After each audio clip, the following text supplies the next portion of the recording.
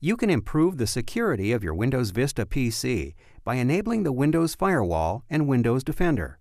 Windows Firewall is a built-in program that protects your computer from hackers and malicious software. Windows Defender is a built-in solution for protecting you against spyware. First, to enable the Windows Firewall, choose Start, Control Panel.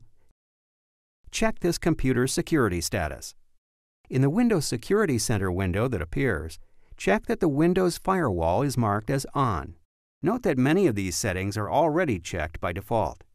If it isn't, click the Windows Firewall link in the left pane of the window, and then click the Change Settings link in the resulting dialog box. In the Windows Firewall window, select the On Radio button and then click OK.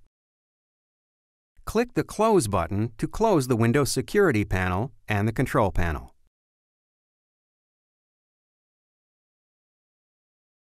Next, to set up Windows Defender to run automatically, choose Start, All Programs, and Windows Defender.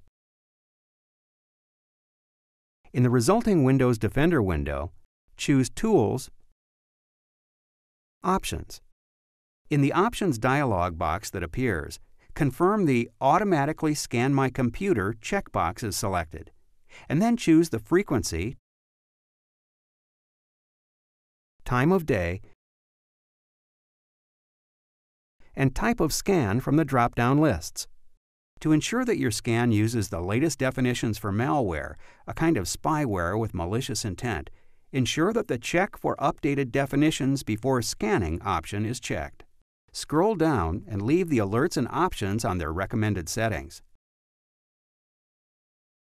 Make sure that the Use Windows Defender checkbox is enabled. Click Save to save your settings. To run a Windows Defender scan immediately, click the down arrow on the Scan button. In the resulting menu, choose one of three options: Quick Scan, Full Scan, or Custom Scan. If you choose Quick Scan or Full Scan, the scan begins immediately. If you choose Custom Scan, you can click the Select button, select drives, files, and folders you want to scan.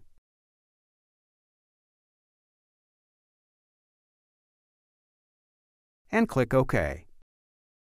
After you select your scanning option, click Scan Now to begin scanning.